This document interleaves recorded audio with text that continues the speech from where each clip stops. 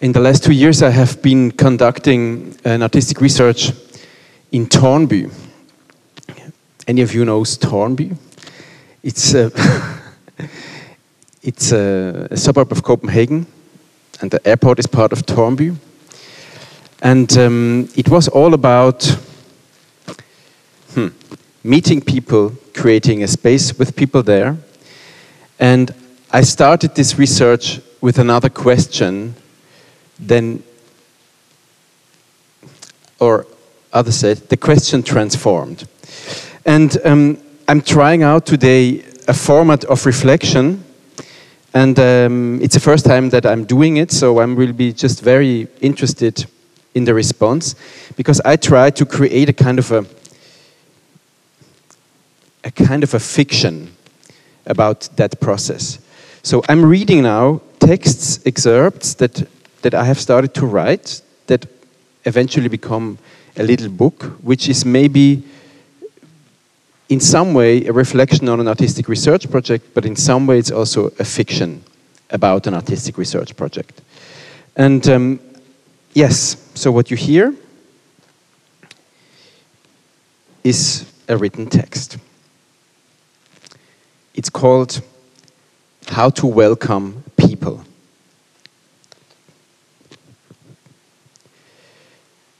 This text is a report about a local international activity in Tornby, a suburb of Copenhagen.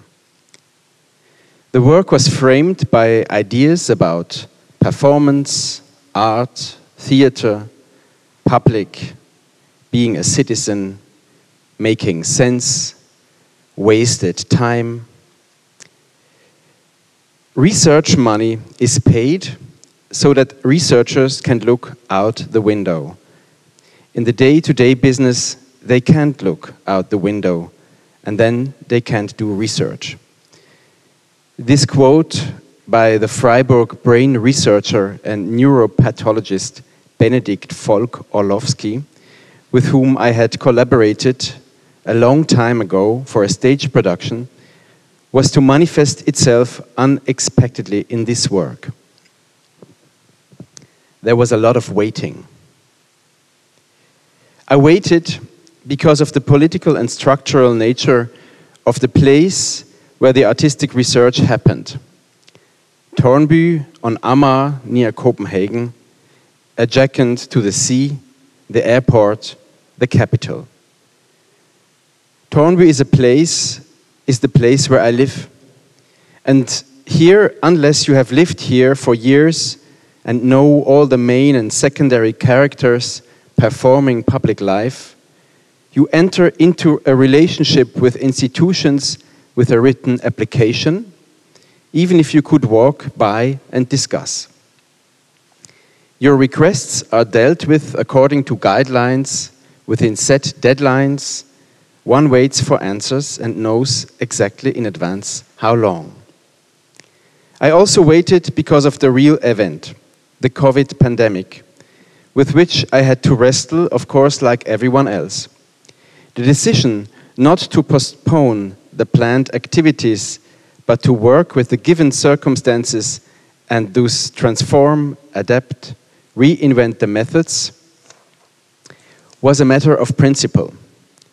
You can postpone anything, but not life. Nobody can choose the social circumstances that happen to me and others. What's the point of postponing? Tomorrow I will be dead. Moreover, the horizon of the pandemic was not foreseeable. Who knew how long the lockdown would last? Who knew what the world would look like afterwards? There was, however, a small problem. The idea of artistic research, for which I had received the generous grant, consisted at its core in contact with people. What did that mean now? Most of the people were forced to sit in their apartments and explicitly avoid contact.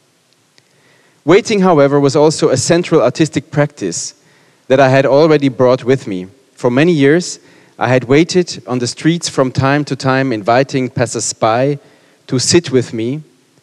It had proven to be a simple and for me, powerful practice. The people who spoke to me, I could hardly have met in any other way. I wouldn't have found them in newspapers, books, or blogs. So waiting on people was familiar to me, waiting for people. The silence of the public space during the lockdown, however, had a different quality. It was the silence of retreat, the silence of death. Life withdrew.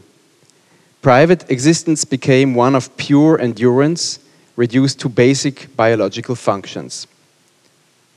To wait for people in such a situation in a public space is, first of all, almost a joke. A kind of narrow-minded self-assertion, I exist.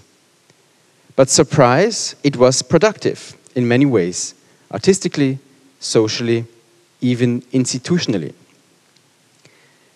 To anticipate, here is my experience. By waiting, the event already occurs. Waiting is the event, and it entails other events.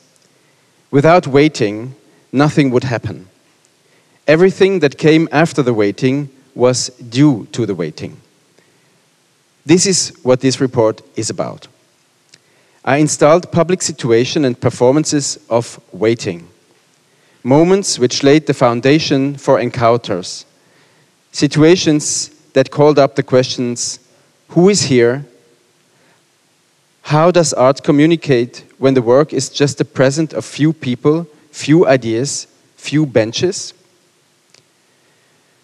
Probably the most artistic thing about artistic research is how to deal with it when waiting, but also how to deal with it when something suddenly happens. But still, I'm anticipating, because for the time being, I'm groping in the dark. I'm now introducing a character here who is doing this research. This character is, generally speaking, a cis-hetero man. He lives with his family in Tornby. He has a Swiss passport because he was born in Switzerland almost 50 years ago, and 5 years ago he moved with his family to Tornby. Since then, he has been trying to make sense of his life and the circumstances he encounters here. Among other things, he tries to generate this meaning in interaction with the city where he lives. Andreas is his name, and Andreas is his name. Andreas had artistic research in mind, and it was called Imaging the Social. So it was going to be about imaging the social, about the external image of participative projects, about the effect on art projects. It was about the external image of participative projects, about the effect an art project achieves by conveying this image to people who were not part of the process. It was on the impact of an art project when it is fed into public discourses as a symbol. It was about the differentiation between the participants' experience of a performance art project and the receivers. It becomes an art project when it inscribes itself via media into the brain systems of people who are not participating. Andreas had taken this argumentation from Claire Bishop, who reflected on the fact that a social art project needs a mediating third medium that carries the project to the outside world. Only now do I realize that Danish politics consistently works according to these principles. Political decisions by which people are affected are made. In art, these processes would be called participatory. In the case of the Danish politics, they could rather be called authoritarian. In any case, in these processes, something is done with people, and people are involved, and the symbol, the third medium, is what acts outwardly. That's where the art takes place. My artistic research actually taught me otherwise. I'm no longer looking for a third medium, for a mediating image, at least not at any price. For me, the legitimacy of an art project arises in its core directly with the people involved. Here we should talk about Michael, the broker. who had hoped to do business by demolishing and rebuilding the local supermarket building. In Germany, one would glossally say Arkaden to such a structure, but arcade was not. The building was a concrete structure in Tornby, in which the white paint had long since crumbled off, which was closed off with iron bars in the evening, whose grey color was also crumbling off, which housed a bodega, a pet shop, a bookstore, a pharmacy, a drugstore, a supermarket, and actually everything stank of decaying waste that was put out in the evening by all the stores. A secret public space for hungry residents that would search for eatable rubbish. Therefore, the dumpster was not closed in the night. The only thing that was closed was the building, and even during the day, when it was open, it seemed closed. Michael had seriously tried to make money with this building, but he did not count on Tornby. Tornby is more inert than gold. Everything bounces off. Tornby is platinum. Tom took to his heels and was never heard from again. Here we should talk about the mayor. The mayor of Tornby was a nice, approachable social democrat with whom one could talk. He also liked to present on Facebook how he visited schools, the nature reserve, or when the Danish prime minister from the same party had paid her respects to the area. The Danish prime minister had made a name for herself with a xenophobic policy inherited from the previous government, by which Andreas felt affected, who had immigrated from the most suitable immigration country seen from Denmark, called Switzerland, and he was actually a good foreigner in the eyes of the authorities. Here we should be talking about the head of the local library, who made it clear to Andreas that his work was welcome here, but of course unwanted. Here we should be talking about the head of a local semi-social housing consortium, who said in a meeting, "Art makes life sweeter." Here we are talking about Marianne. Marianne was the nicest woman in Tornby. She doesn't live here and she has quit her job. She was employed by the local semi-social housing consortium and was responsible for the welfare of the residents. She takes care of the residents. She stops by and asks how things are going. She takes them for walks, and during Corona, yes, this must also be mentioned, during Corona she came at least once a week in front of each balcony, together with a fitness trainer, played loud music, danced, and invited the people that have been locked in their apartments to join in the dancing on the balcony. Many joined in and were enthusiastic. Marianne, you are to be praised. You have ensured that Andreas could do his work, or what he calls work, his artistic research, or his artistic approach, or his life-saving with semi-social housing consortium called Tornby Huse. Here we are talking about Said. Said lives in Tornby Huse. He is Egyptian and was married to a Danish woman he met online. They have 4 children. Now they are separated. The Danish courts have all kinds of objections to his visitation rights with the children, and he has to fill out forms all the time. He helps Andreas all the time, cleaning, talking, sewing, which he masters like no other. Andreas wants to help him too and says yes when Said asks him if he can help him with Danish paperwork. Andreas knows how it feels not to understand Danish. This is about Jonas and Dorte, who have now separated, as Andreas has heard. Jonas is a researcher at the university. Andreas could not find out Dorte's profession. They run a club together, the Language Coffee, for refugees and other immigrants, offering native knowledge, language courses, friendship, and other services. They are the friendliest people in Tornby and always excited when Andreas tries something, even if it is just a table set up with some free coffee. This is about Line, the director of the local language school. She is the most longing woman of Tornby. She would love to see something happen here. She jumps on every initiative of Andreas, makes her rooms available even if they are not available when Andreas would need them. She writes friendly letters of support. It would be so lovely life if it was so. It would be so lovely life if it wasn't so boring. Until it becomes nicer, you pull yourself together, work and remain friendly. Here we are talking about the public space in Tornby. You can walk around in Tornby, and it is also possible to meet people there. There are few private businesses that generate a public space.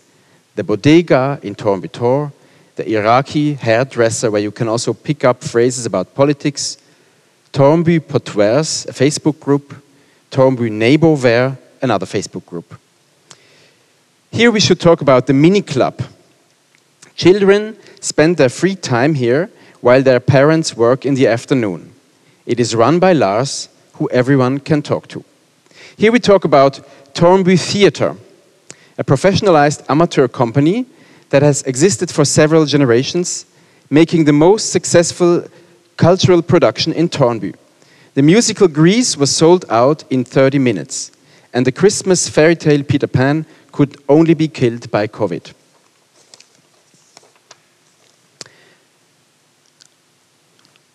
Andreas wandered through Tornby and found a locked former bank, Bank Nordic. Nordic is always good, and that's how Andreas met Christian. Christian owns an office in the city center and buys real estate in Berlin and Copenhagen, this time exceptionally Tornby. A former bank, great buying, apartments in, selling. After 6 months of waiting, Christian says yes to Andreas.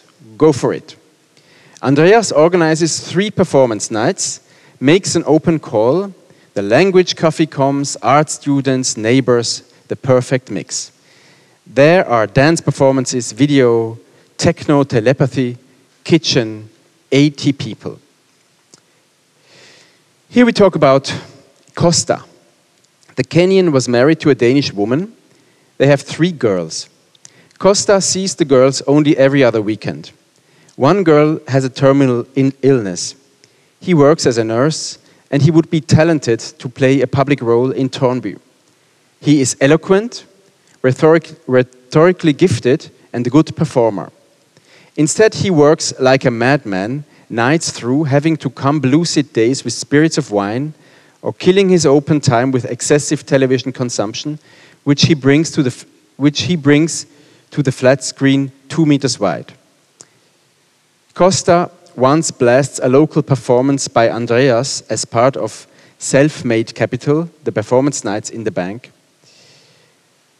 The performance of Andreas is called How to Welcome People, a short sketch of ideas about the many people Andreas has met in his local works.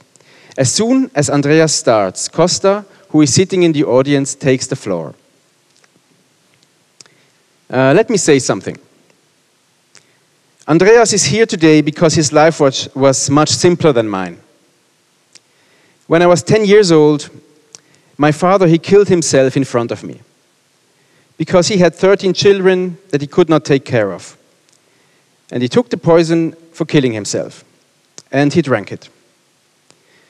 We went to school in the morning, he drank the poison, and he killed himself. When I was 10 years old, after that, I was left with my siblings, who are my life, to take care of them, to go to school. Make meal every day. I married a Danish woman who did not understand what it was all about. But today, I'm in Denmark with 3 children. But at the end of the day, I'm here with my good friend Andreas, who I met on the streets, where he made his Tornby version of the movie E.T. It was a good film. He visited me. He said, I have never seen a bachelor with a more clean house than you. Costa watches the audience. But at the end of the day, I look into your eyes. I see you. You sit close to her. Why? She's a friend. Why? Random circumstance. And you sit alone. You don't want to get close to anybody. At the end of the day, I'm the man who has been in Denmark for 18 years. I have been beaten by some people who said I should go back to your place where you belong. You over here, you have the chance to make a difference, to say this is the Denmark that we want. What are you going to do about it? Really? What are you going to do about it? Because me, I'm giving up.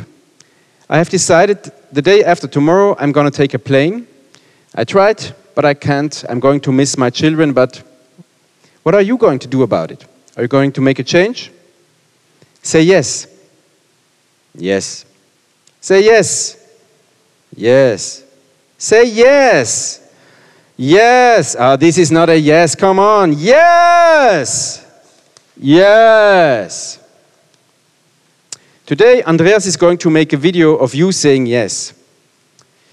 At the end of the day, think about it. You and you and you and especially you. So, that's a starter.